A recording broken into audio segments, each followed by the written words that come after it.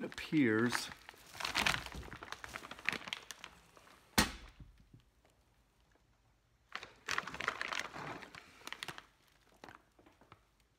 that this bolt here appears stripped. Right there, that adjustment bolt. I'll take a closer picture of that. Also, what's interesting is that right out of the packaging, this adjustment bolt is proud, as you can see, of this bolt here.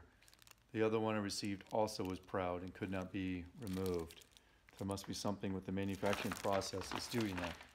I will try to remove these.